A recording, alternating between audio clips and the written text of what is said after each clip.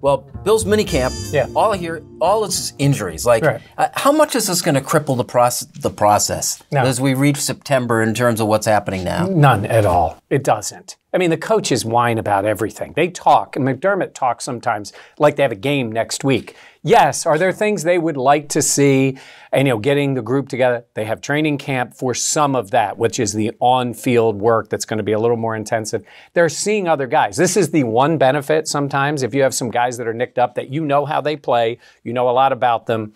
Use these mini camps to give other guys the, quote, reps that they're going to need. Sure. Would you like to have everybody healthy? You'd much rather them healthy in July and August, and certainly into September for the season to start. Waste of time? No, it's not a waste of time. You've got 90 guys. You're trying to sift through it because the reality is they go into training camp.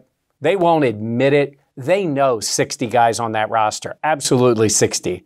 They know, and they're going to cut it to 53, and they're stunned when one or two guys, because they see what guys do in the spring, so they're looking at individual guys. Yes, it would be nice if Mitch Morris gets a lot of snaps now with Josh Allen for these few days of a mini camp. There's an overreaction to all those things. It is still months away from playing games. They're getting a look at a lot of different guys. Especially in those two areas of concern, the offensive line and the receivers trying to get used to Josh Allen, that there's something of value here. Well, on the offensive line, I don't know, because you're not even really making contact. Yeah. I mean, the center would be the most valuable position, but you're missing 80 snaps over a week, 100 snaps. And your center is a veteran guy who has been around, so it's not like he's a rookie just come into camp. That being said, I think you might be understating the importance to this coaching staff and front office of mini camps, because it was last year that what we thought was a joke, like a sending a message thing, that Robert Foster was the #1 wide receiver on the minicamp offense. And all of a sudden, Robert Foster played a legitimate role a little while into the season. Yes, sir? And then got cut.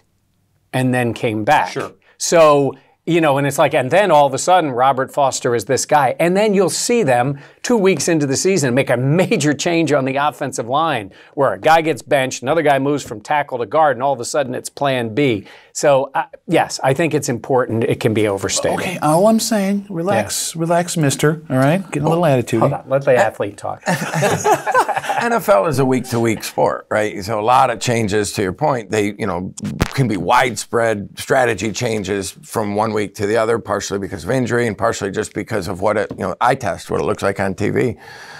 Mini camps and spring trainings, I think you both bring valid points. Mike's point about veteran players know what to do, how to get ready. Cecil Fielder wore sneakers all through batting practice, all through, infield. He never put a pair of spikes on, right? So I think that, guys do know what to do.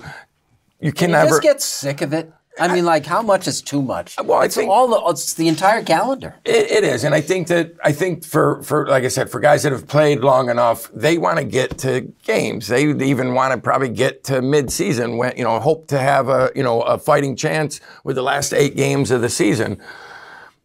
When you look at any spring training or any prep work, it is all timing, and so the parts of the game that need timing, quarterback, receivers, things of that nature, you can't have enough practice in that. But as far as the physicality and offensive line, until it's game speed, are they really running as hard? They're not chipping. It's not the same.